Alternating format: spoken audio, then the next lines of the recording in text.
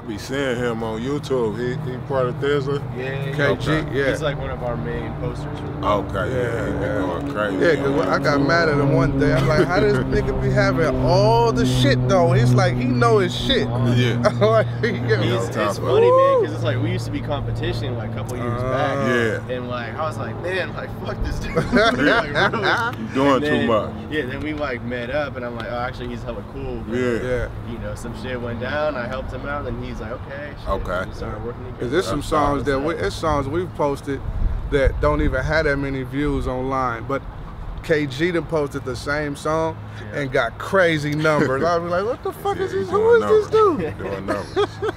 Doing numbers. Yeah, shout out KG. That's what's up, man.